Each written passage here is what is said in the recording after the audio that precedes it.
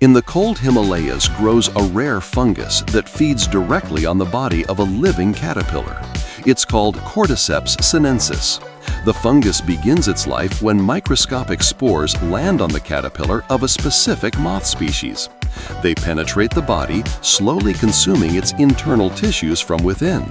When the host dies, a thin stalk of the fungus emerges from the caterpillar's head and pushes through the soil.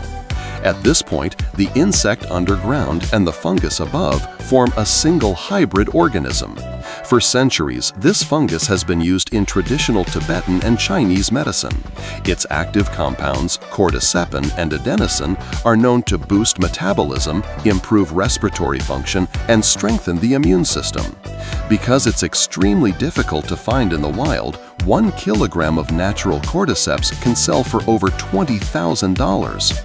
Cordyceps is a striking example of nature's complex balance, where the death of one life form becomes the beginning of another.